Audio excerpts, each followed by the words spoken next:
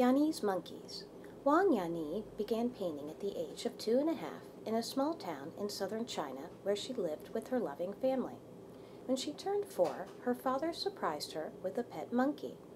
Having her father as an art teacher, she was supplied with everything she needed to become an artist.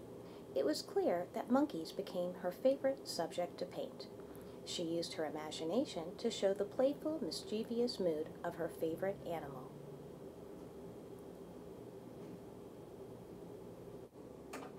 By the age of 6 years old, Wang Yani had completed over 4,000 paintings.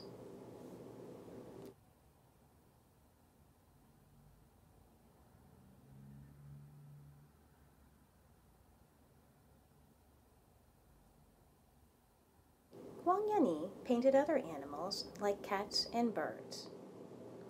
Her father continued to encourage her to paint every day. They were together in her art studio. People from everywhere wanted to come see Wang Yani paint.